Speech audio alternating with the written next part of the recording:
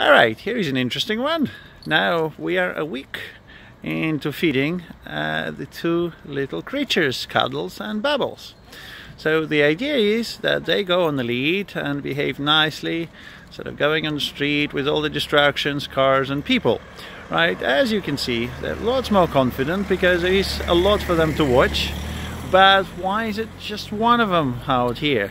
Well, with two of them, they follow each other, and it doesn't always go to plan.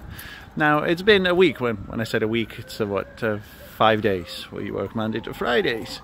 So now, as you can see, she's quite confident, having the lead on.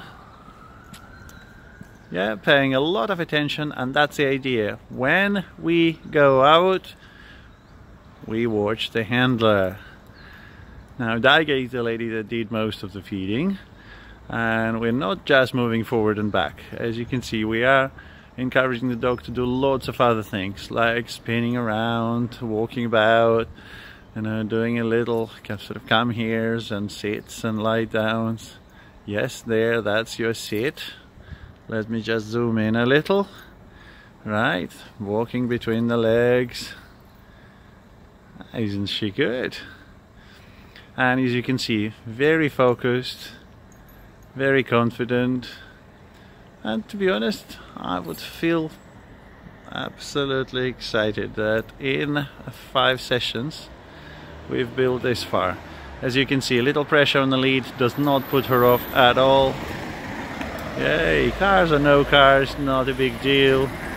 She willingly eats, and we go on and on and on. Luckily, her kibbles are tiny, so we managed to go through a couple of hundred of those in each meal. And we will keep this video short. Right, that's lovely. There you go.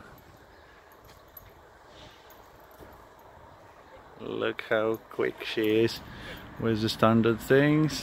Yay. Right. And thank you very much. I think she's done more than enough today. And let's go and do it with the other one.